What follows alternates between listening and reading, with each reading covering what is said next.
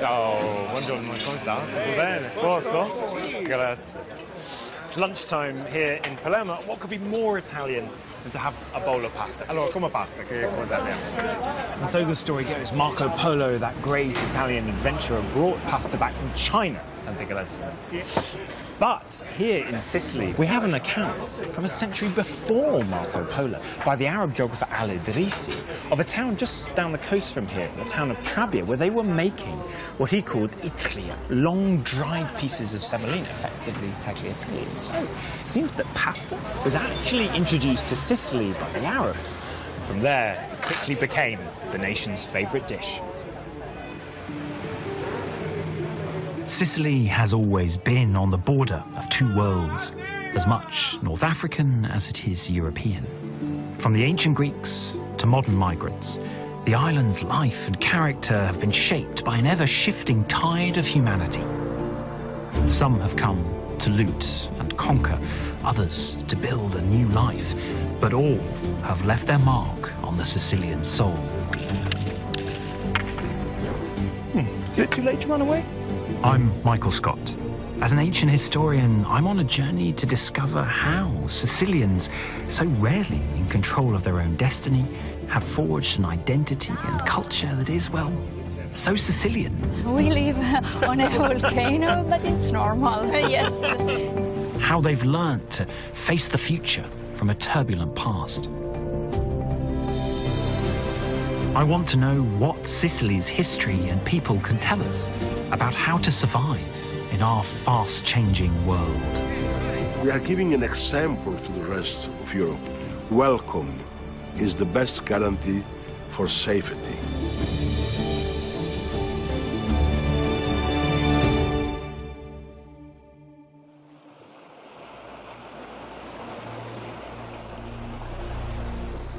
Barely 100 miles from Africa, Sicily has long been a Mediterranean stepping stone.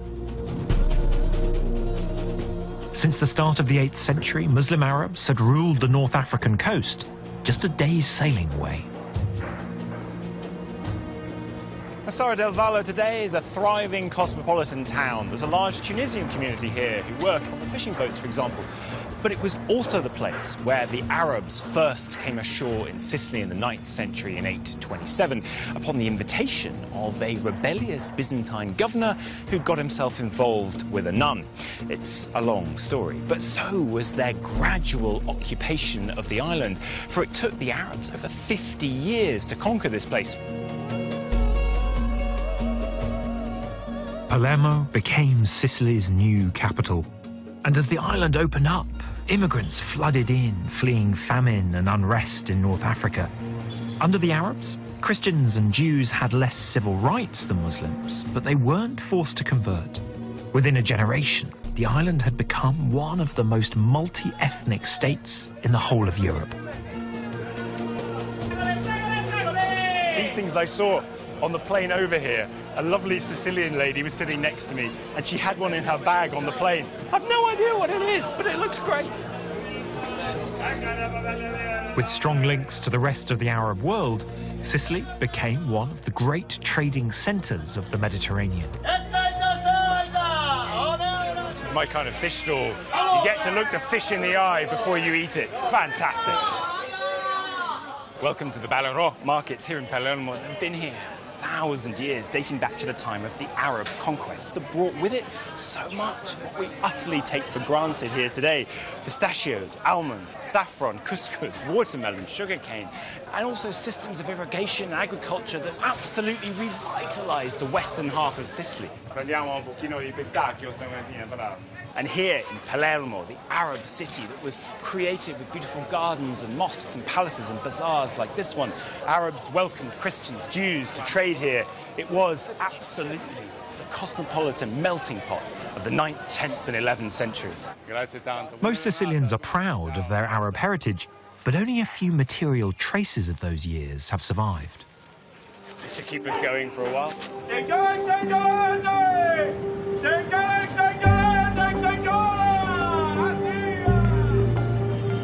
We've come to high ground on the outskirts of central Palermo in search of some remnants from the era of the Arab control and conquest of Sicily. And I'm told that right here, there's an entrance to an underground world. Ciao, buongiorno. Come va? Ciao. Tutto bene? Piacere.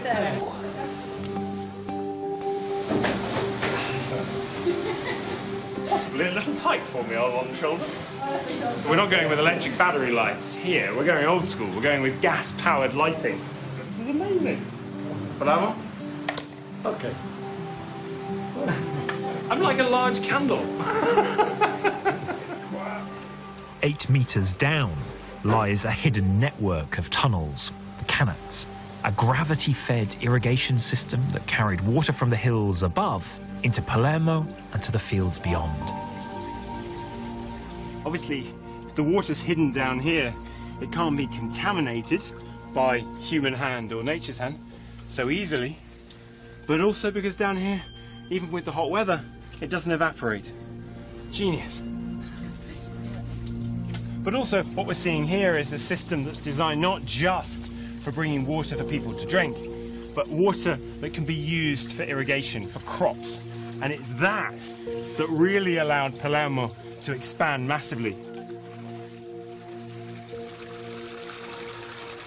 So they distinguished between the water in these pipes, which was for drinking, and the water on the floor of the canat that was for irrigation. So this was the really good drinking water. Possiamo bere anche oggi? No? Okay. Palermo was one of the only cities on Sicily that had this system of canats constructed because it was a city of something like 200,000 people, possibly the 10th biggest city in Europe at the time. And it needed a lot of water to be able to keep the people happy each day. È meglio che sì, prima il piede lì, Okay. ti metti con la faccia qui, Sì. piede lì e poi di qua c'è un altro. E So poi here we've got an access point between different levels of the canat. Rosanna's saying, go down and have a look. Okay, so, here we go. Così. di là c'è un altro buco se guardi. Oh. This feels a much more constructed tunnel. You've got this man-made vaulted roof, very smart looking roof on both sides.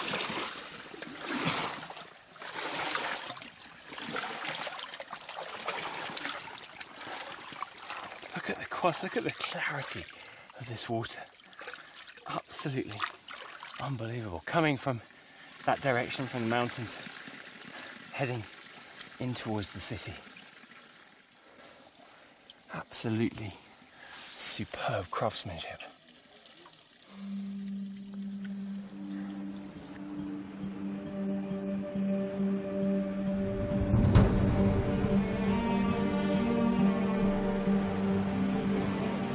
You don't have to, though, go to such extraordinary lengths to see the remnants of the Arab period in Sicilian history. Here, Palermo Cathedral, this column has an inscription from the Quran, and it ends with saying, unquestionably, His is the creation and the command, blessed is Allah, Lord of the world. Now, this pillar comes from the Arabic mosque that was on this site, and before which there had been a Byzantine church, and now stands Palermo Cathedral. And this column has been part of this building for approaching almost 1,000 years. And as such, it speaks to Sicily's pride in the confluence of cultures that has defined its history. That mix of cultures was about to get even more diverse. Gathering in southern Italy across the narrow straits of Messina was a group of adventurers only recently arrived from Normandy. In the early 11th century, a Norman band of brothers led by the de Hauteville family came down to southern Italy as mercenary soldiers, and by 1040 they were the most powerful force in the area. It wasn't long before they started looking with avid eyes towards Sicily. Two of the de Hautevilles, Robert and the youngest of the brothers, Roger, led the invasion force. In 1061, the same decade that the Normans would also invade England, Robert and Roger crossed the straits between Italy and Sicily to take the town of Messina. But, unlike William the Conqueror's quick conquest of England, it would take Robert and Roger 30 years to get Sicily properly under control. One of the reasons it took so long was Robert had to keep going back to sort out southern Italy. And Roger took, unlike William the Conqueror in England, a much more softly approach to conquest. He worked with the local Arabs. Indeed, many joined his own forces. And it was from places like this, the castle of Venus, that the Normans established their control of Sicily. Roger became the de facto ruler of this island, and his reputation went through the roof. He's described as being tall and eloquent and handsome and diplomatic and a great warrior and a scholar, and frankly, it makes you quite sick.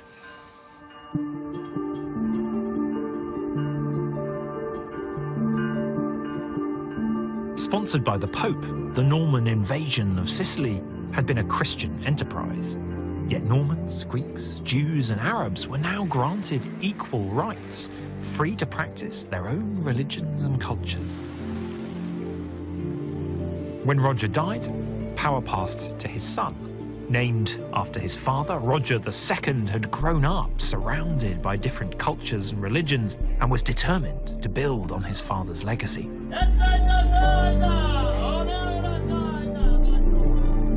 Roger I had been a Norman count. Roger II had himself crowned as the first king of Sicily. Situated here at the heart of the Norman palace in Palermo is this room, the Palatine Chapel, commissioned by Roger II and inaugurated in 1143. And it really feels like the entire world has been sucked into this one room and as a result created a sensorial overload. On the one hand, Norman architecture, Italian marbles on the floor and the lower walls, but we're also surrounded by these shining Byzantine gold mosaics, and above our heads, a beautiful Islamic wood-carved ceiling.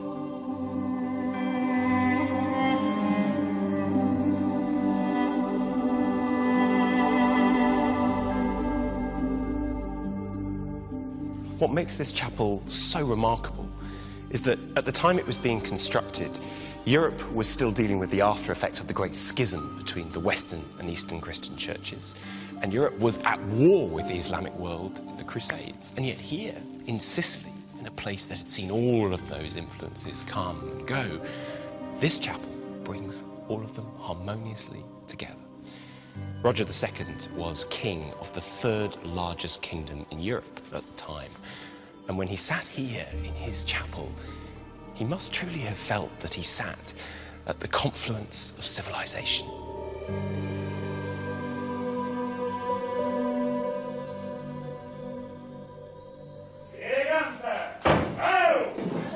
Sicilians look back on the Norman period as a moment in time when Sicily got it absolutely right. Memories that they keep alive in a uniquely Sicilian way in the puppet theatre. I've come to the Borgo Vecchio district of Palermo to meet Enzo Mancuso, whose family have been making puppets and putting on puppet shows for 3 generations. Enzo? Ciao! Come va? Tutto bene. Bene. Puppet theatre became popular in the 18th century, but its origins are much older. The traditions and stories handed down from father to son. E quanti anni aveva? Io avevo 4 anni. 4 anni. Iniziavo a suonare il pianino e la musica del teatro dei pupi. Poi pian piano crescendo ci sono dei tempi finché sali sul palcoscenico, inizi a abbassare le scene, poi inizi a uscire qualche pupo di seconda, qualche comparsa, chiamiamolo così. True puppeteers don't just operate the puppets, they make them as well. Io devo... Sì. Allora, io faccio... Arrabbiato. Più forte. Ti preoccupare, non fa male, vai. E perché le si piace di fare gli pupi? È una tradizione della famiglia, ma è una tradizione di famiglia, fare? ma è un mestiere, io quello che faccio lo faccio come professione, quindi è la mia professione ed è bello fare un lavoro che tu ami. Certamente.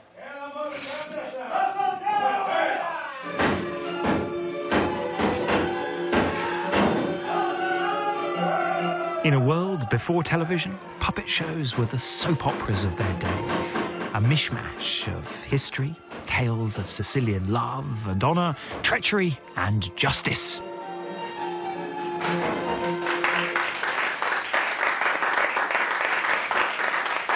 So when you think of puppet shows, you think of Punch and Judy, but this is so much more. This is stories of legend, of myth and of history, all wrapped up together in some of the most realistic and frankly, bloodthirsty puppeteering I've ever seen.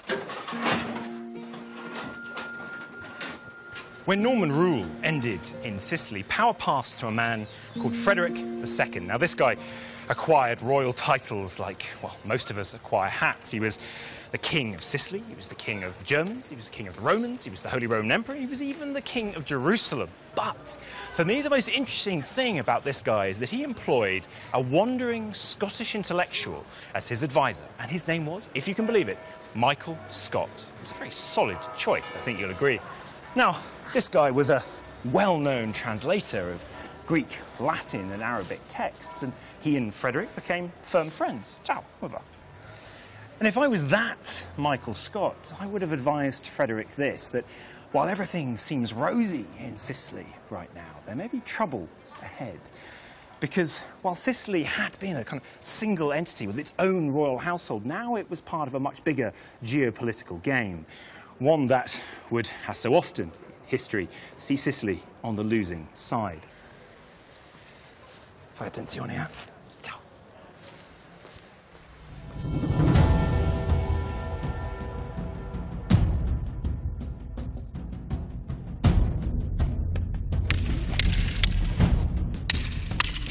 I've come to take part in a native Sicilian sport, stick fighting, bastone.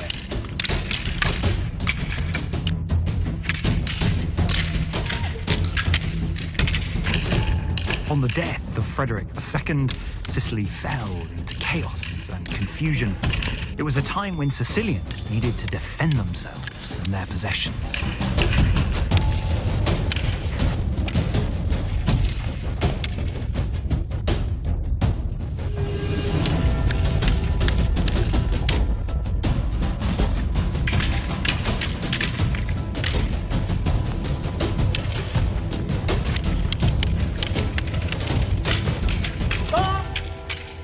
Allora, a questo punto io voglio provare. Certo.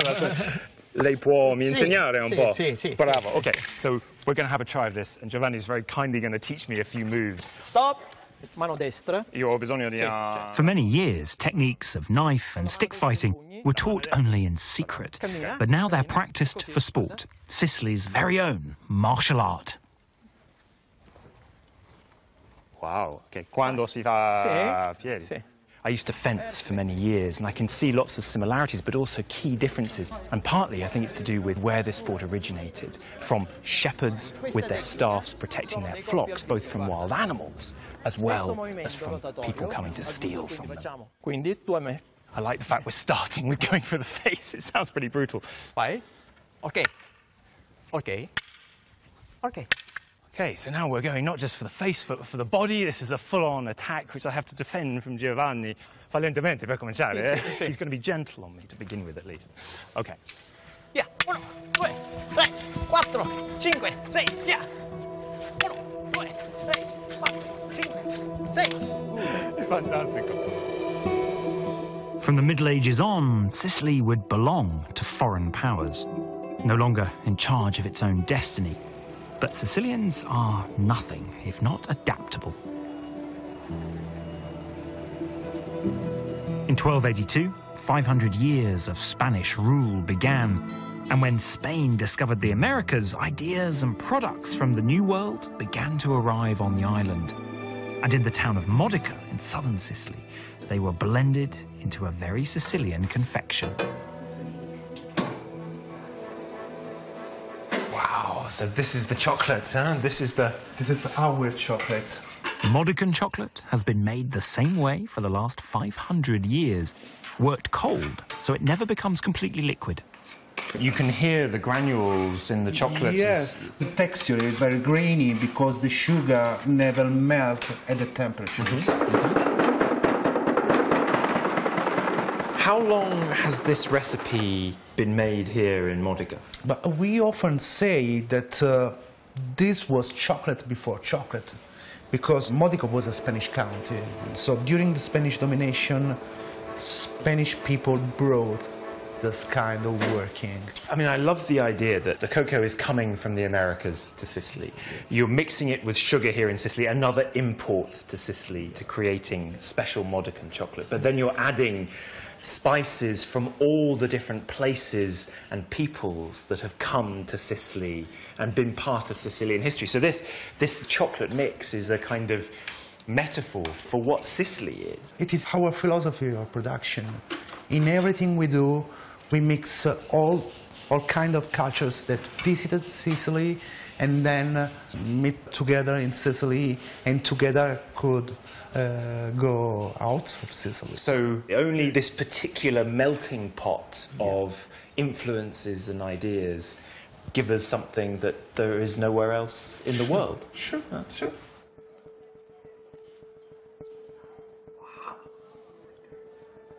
Spanish rule brought New World influences to Sicily, but it also delivered one of the Old World's greatest horrors.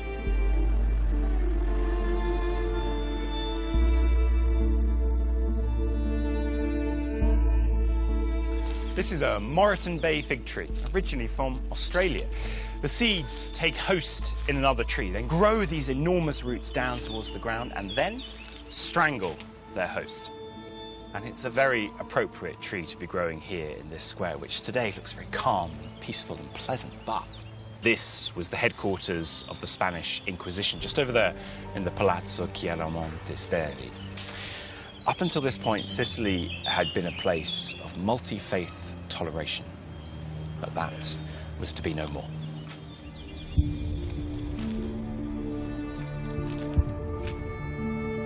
The Spanish Inquisition was formed in 1478, and in 1492, the rulers of Spain issued a new law banning all Jews from Spanish territories, and that included Sicily. This was a real problem for Sicily. In some towns, 10% of the population were Jews. They were doctors, weavers, metal workers, and many people from Sicily demanded that they be allowed to stay. But the rule was enforced in 1492 and 1501. The work then for the Spanish Inquisition here in Sicily was to focus on those who had supposedly converted to Christianity and to root out those who were not proper Christians.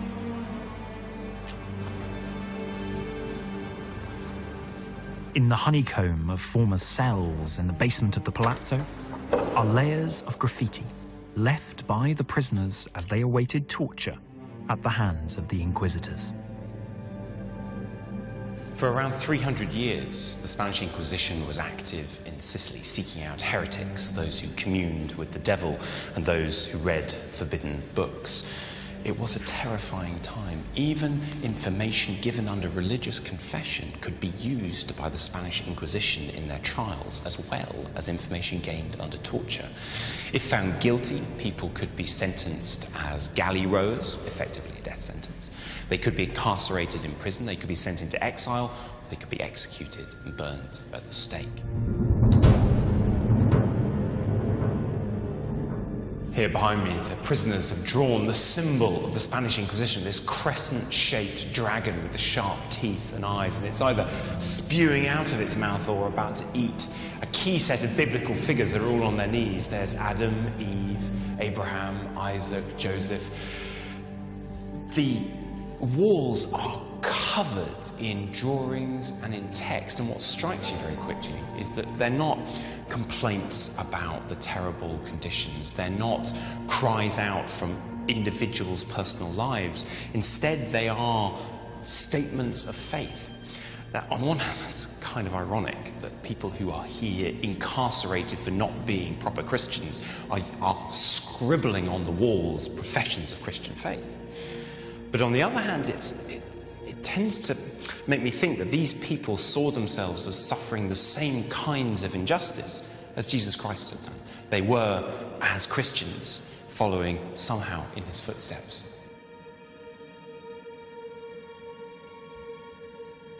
This scene obviously is well known. This is Jesus being forced to carry his cross on the way to his crucifixion. But check out the Roman soldiers. These guys, by their dress, by their hats, are clearly not Romans. These are the Spanish.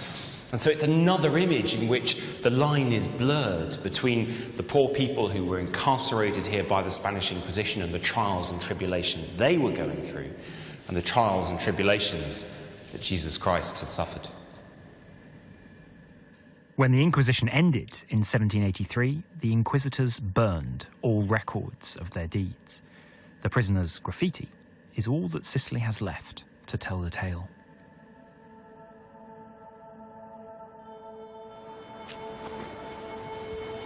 While some Sicilians were being condemned to death by the Spanish Inquisition, another Christian community was reveling in the preservation and display of their dead.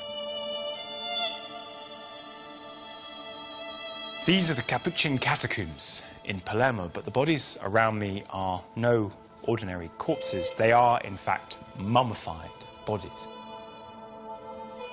The practice began at the end of the 16th century when the Capuchin monks were expanding their cemetery, and they found that the original monks buried here before, their bodies had been naturally mummified. They thought it was an act of God, and as a result did not rebury these friars, but actually put them on display as relics, and continued the practice. And as a result, down here today, there are well over 1,000 mummified corpses staring at you. Palermo has the perfect climate for mummification. Low humidity combined with the cooler air and porous limestone of the crypt, helping to dry out rather than rot the bodies. We are standing in the engine room of the mummification process. They would bring the body in here, they would open it up, take out all the internal organs and stuff the body with straw. Then they would leave it for up to a year on these terracotta cylinders so that any remaining fluids could drain away. Then they would dress the body in a set of clothes that the person had chosen before their death, and then they would take it out to be hung up in one of the passageways outside. As a result, the smell, well, I'll leave it to your imagination. Soon enough, it was not just the Capuchin monks who wanted to be mummified, but people of each gender, every age and profession. As a result, there are corridors here of men, corridors of women, corridors of professionals, chapels of young virgins, chapels of children, and here the corridor of families. And it was here, in this corridor, that the very last mummified body was placed in 1920. This is Rosalia. She was 2 years old when she died, and although the catacombs had technically been closed for 100 years or more at this time, her father, a very important Sicilian, managed to persuade the authorities to allow her body to be mummified and placed down here. And due to the almost perfect state of her preservation, she's known today as the Sleeping Beauty of Palermo.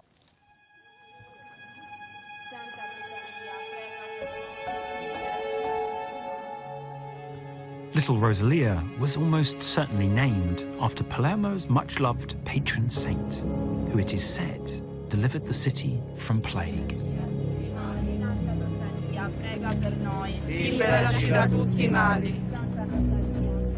In the 12th century, a Norman woman called Rosalia left the city and headed up into the mountains for a life of prayer and meditation. She died in the mountains in a cave. And then, in the 17th century, plague hit Palermo.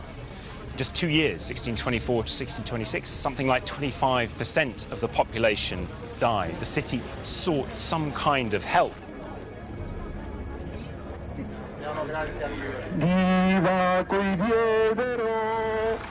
It was during that time that one man was given a vision to search for the bones of Rosalia.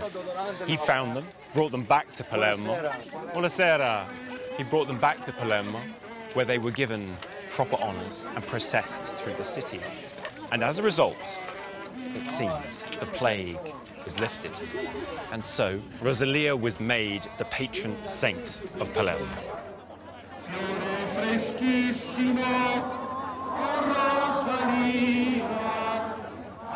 Every year, on the night of the 3rd of September, people start to process from the centre of the city to walk up the mountain. It's quite a long walk to the cave where she died, which is now a church. For some, they will make this climb not only in prayer, but perhaps even barefoot. It's been said that some do it on their knees. For others, it's not just a religious occasion, it's also a social and a cultural one, a moment for people from Palermo to take a step back from their normal lives and have a moment to think, to spend time with friends, with family, to have a tradition that brings them together every year.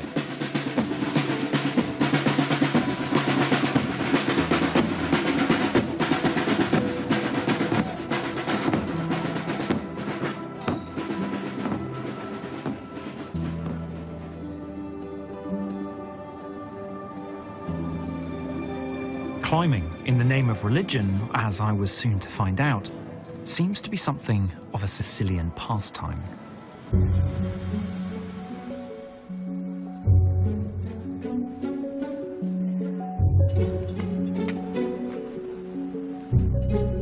I'm reliably informed that we've come up something like 250 steps. And the reason we've made it all the way up here is to see this. One of the best examples of Sicilian Baroque architecture.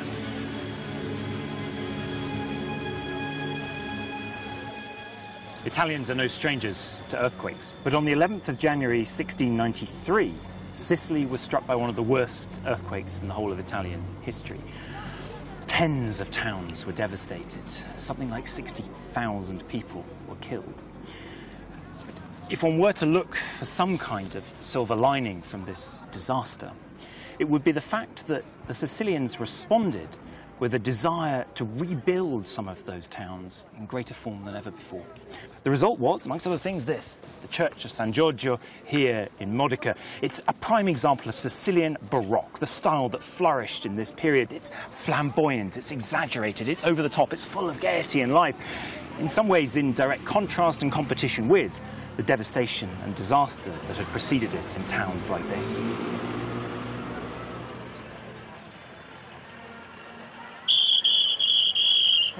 Ciao, come va? Tutto bene? Posso lavare una granita? Sì. Una Faccio la frai? migliore granita! Bravo, lavannello di granita.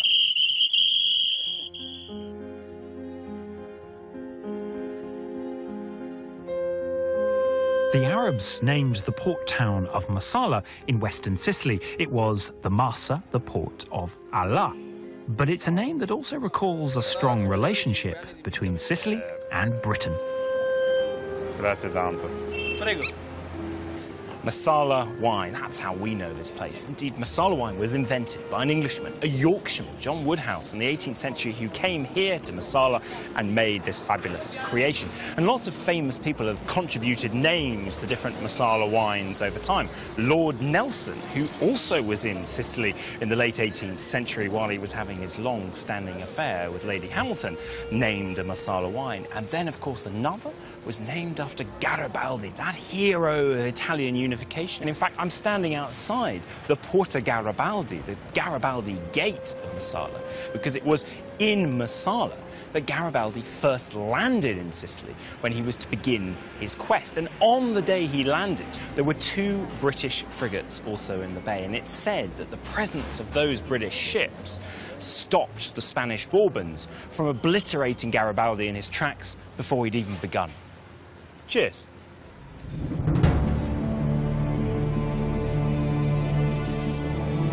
Garibaldi's conquest of Sicily brought him to Palermo.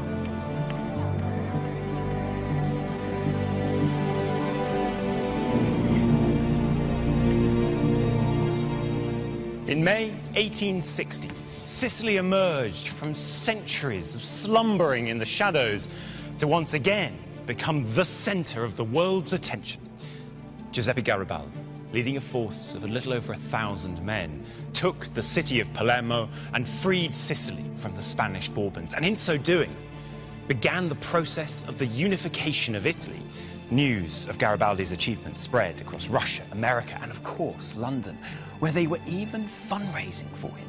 Charles Dickens and Florence Nightingale contributed to the cause, and in the ultimate accolade, Garibaldi had a biscuit named after him, the Garibaldi biscuit. In October 1860, Sicily was given a chance to vote on whether it wanted to become part of a unified Italy, and 99.5% of the voting population voted yes.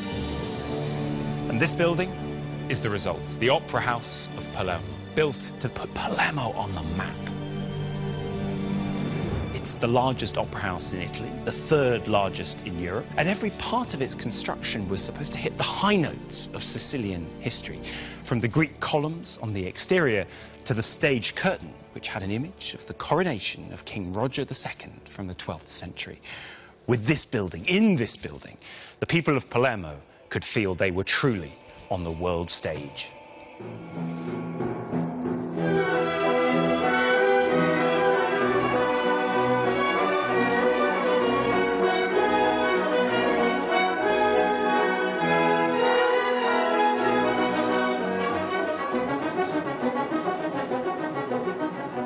No longer would Sicily be ruled from afar.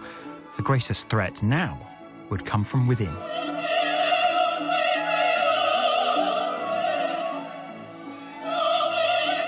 In the ancient Greek theatre at Taormina, the opera Cavalleria Rusticana. First performed in 1890, it was an instant hit, telling a tale of jealousy, pride and vengeance in a small Sicilian town. When the young soldier Toridu accepts a duel with the cart driver Alfio by biting his ear, one of them must die. These were men of honor. In the opera's rehearsal room, I met director Bruno Torrisi and actor Filadelfo Paone. Fermate. Avete altro a dirmi? Io no. No. Allora, sono agli ordini vostri. Orora? Orora. Orora.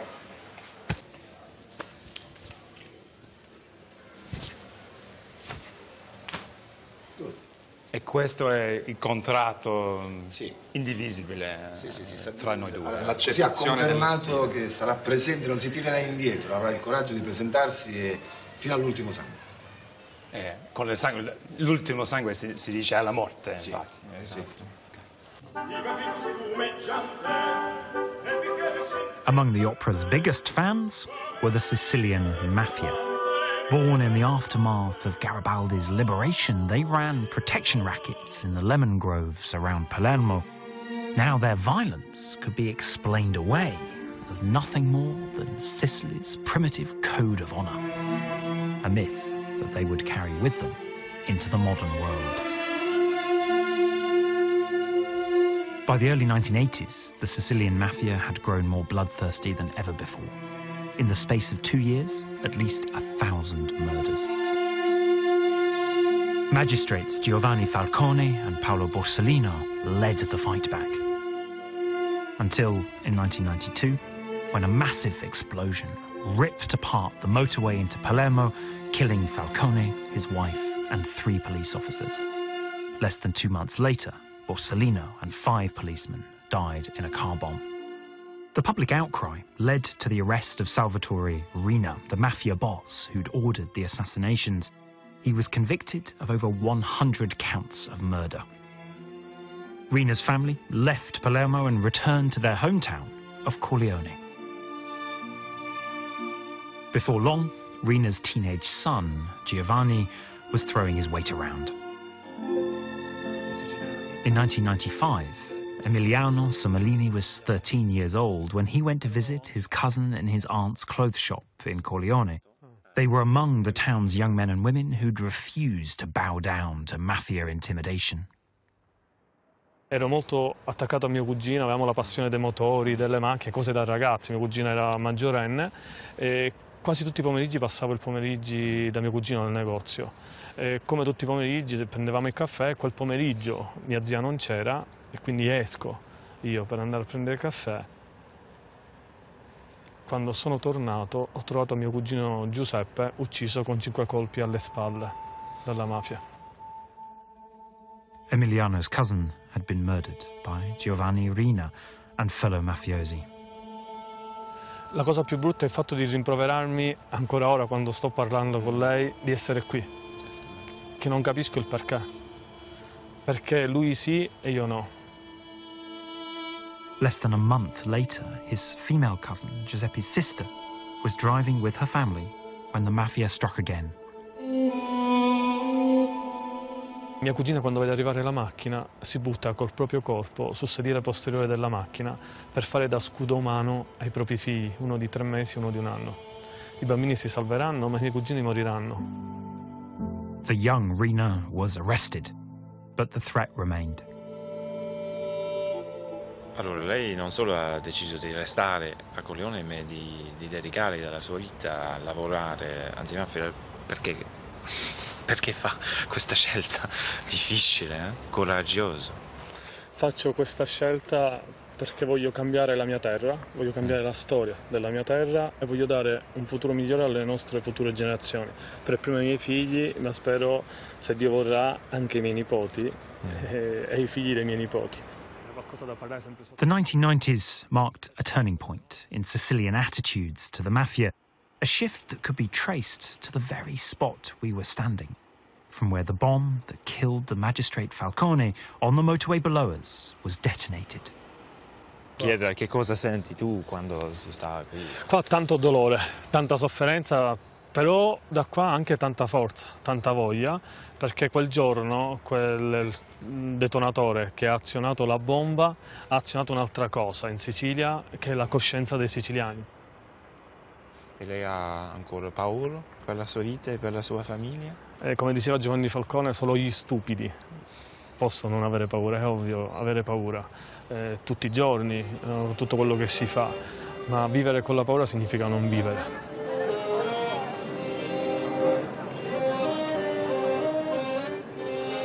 The mafia is still present in Sicily, though less violent than before. But for many, this land will always be linked with the ultimate mafia movie, The Godfather. I retraced Al Pacino's footsteps to a famous scene in the Bar Vitelli, filmed not in Corleone, where the mafia demanded the piso, the protection money, but in the eastern hill town of Savoca. The bar, set up by their great-aunt, is now being run by Giulio and Dario Motta. We've been here for a little while and we've seen hundreds of people come to see the place where it was filmed, which you've kept kind of unchanged here.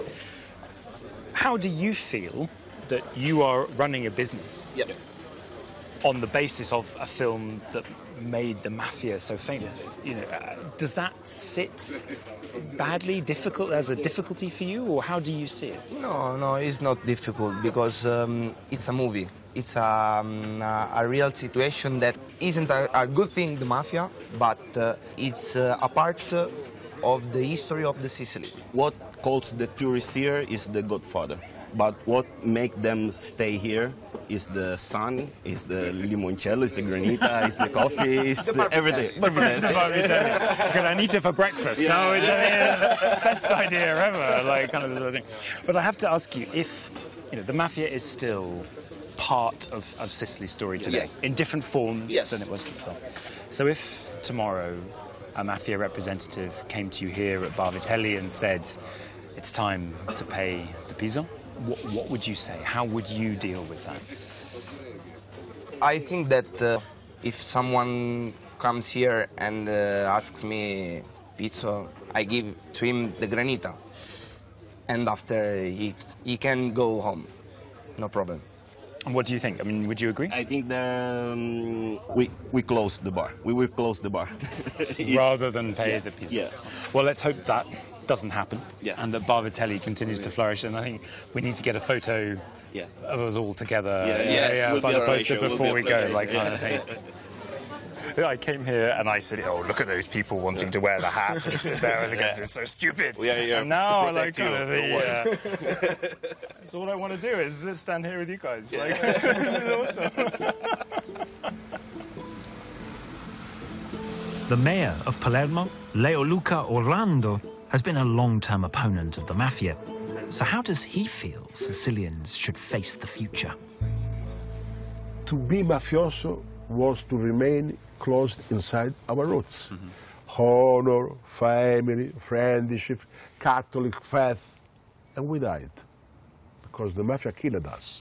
Finally, the people decide to open the eyes and not longer go forward as in the past, not seeing, not speaking, not hearing. So you've argued that the mafia covered up the true Sicilian character, but how would you describe that character today? The Sicilian character is today is impossible to define because it's a meeting point. So I am Sicilian in a completely different way than the Sicilian that is in front of me, because we are all a different combination of identities. So this different combination of identity lets us see appear to be the world in the future, when it will not be possible to close inside roots. The Sicily has understood this necessity to combine roots and wings. After 3,000 years of conquest and immigration, Sicilians today are proud of their mixed heritage. So what can they tell us about how to cope with one of the greatest challenges of modern times?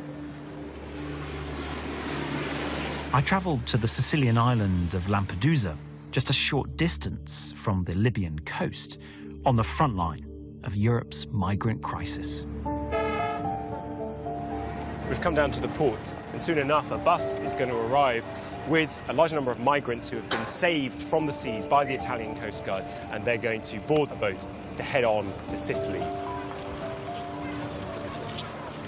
Their journey already to this point has been miraculous in many ways. Just this year alone, so far, 3,000 people have died trying to cross the Mediterranean seas.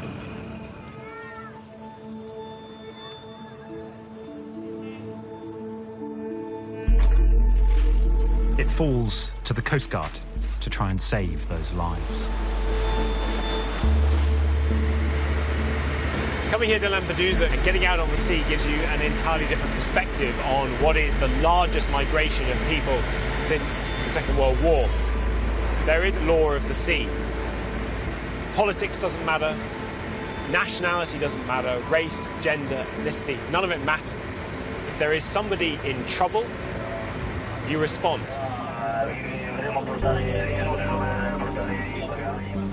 Mi parla un pochino di che cosa senti quando si vede i migranti sul mare, si può aiutare i migranti? L'emozione è grande. Il primo giorno che ho preso servizio a Lampedusa siamo stati a recuperare un barcone con 750 persone e non mi nascondo che mi sono scese due lacrime. Poi dopo quello per me è diventata una routine. Abbiamo perfezionato una macchina a bordo di lavoro che in 10, massimo 15 minuti riusciamo a tirar fuori dall'acqua 120 persone in un modo velocissimo. Noi vediamo l'immigrante che arriviamo vicino da lui e con gli occhi impauriti. Una volta che è a bordo incomincia già a sorriderci, a ringraziarci. Comandante Monaco. At Coast Guard headquarters back on Lampedusa, I asked the man in local charge of the operation, Comandante Monaco, if he thought Sicilians saw the migration problem differently from other Europeans. In realtà l'accoglienza è qualcosa di difficile, ma avviene naturale, perché quando si vedono queste persone, in particolare i migranti che vengono in una zona del mondo particolarmente difficile, dove ci sono guerre, persecuzioni, dove non c'è un futuro per la propria famiglia. Sì, la Sicilia è stata sempre oggetto di varie invasioni o comunque passaggi di diverse civiltà, quindi è chiaro che un siciliano ha magari nel proprio DNA proprio questo passaggio, questa accoglienza e anche il migliorarsi proprio dalle altre culture che sono passate nel tempo alla Sicilia. Io da siciliano devo dire che stare qui mi inorgoglisce particolarmente. In Sicily we have had in the last 2 years 400,000 migrants who arrived in Sicily. You have not heard, you have not read one single act of intolerance. one single act of intolerance. We are giving an example to the rest of Europe. Welcome is the best guarantee for safety. When some strange migrant arrives, the migrants call the mayor, and the mayor speaks with the police. Because they feel Palermo their city. They defend their city. In London, the refugees feel London their city. In Paris, the refugees, they call police or they close the eyes. It's fair to say, I think, that the mayors of London or Paris or Brussels might well say to you, how many of those people will want to live in Sicily? How many of those people will want to live in the UK? It's not going to be a problem for you, it's going to be a problem for us. What would you say in return? You can say to people, you cannot live here because we have not enough hospitals, not enough apartments, not enough schools. But today we are in the hands of politicians who have not understood that in the stomach of human beings there is no intolerance. The intolerance is in the kill mind of some politicians. If they send a message of fear, the people have fear. If they message of safety, the people feel safe. And today Palermo is exciting and safe. Sicilians have lived in a world of constant change, never quite sure what the future may hold. Back on the slopes of Mount Etna, I met a young winemaker, Chiara Vigo.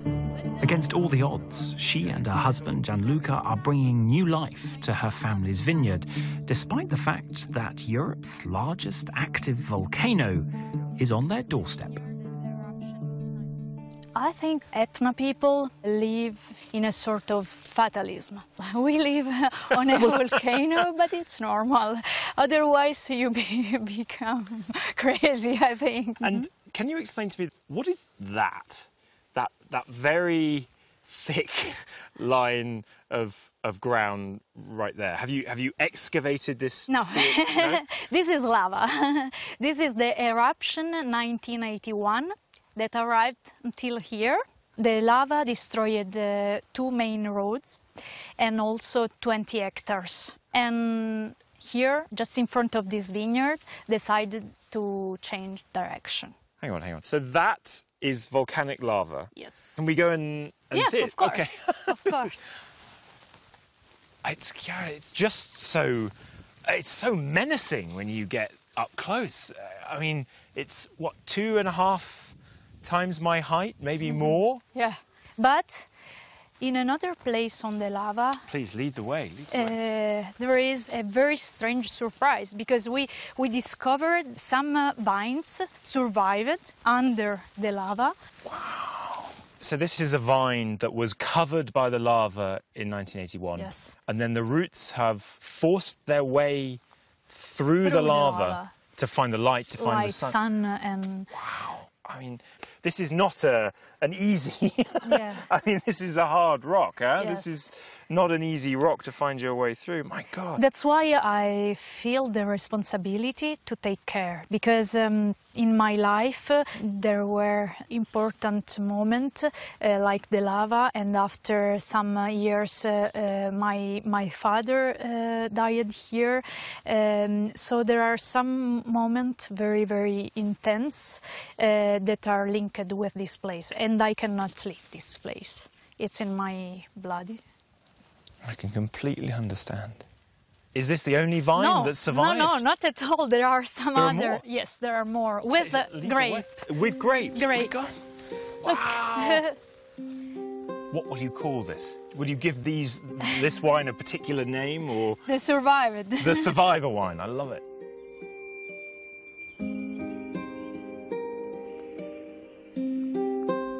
This vine was covered by the eruption of Etna back in 1981. That was the year of my birth. And ever since then, it's been pushing its way back up to emerge triumphant again.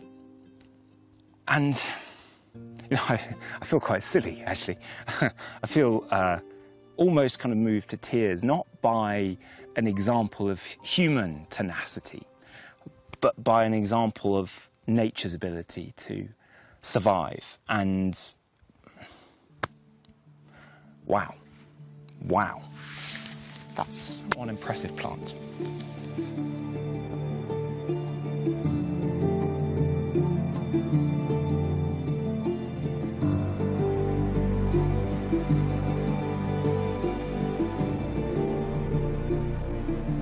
Sicily has, over the centuries, moved from being an absolute backwater to being the epicenter of world events and back again. And as a result, many people you talk to will talk about the sadness of the Sicilians, the sadness that comes from being repeatedly conquered and from having events totally out of your own control. But in this journey, I haven't found that. Instead, I've been overwhelmed by the pride, the joy, and the excitement that Sicilians feel about their island and about their future. And as Sicily once again becomes the epicenter for the great issues of the 21st century, of globalization and mass migration, you feel that this time, Sicily and the Sicilians might well be ready to show us the way. And I wish them luck.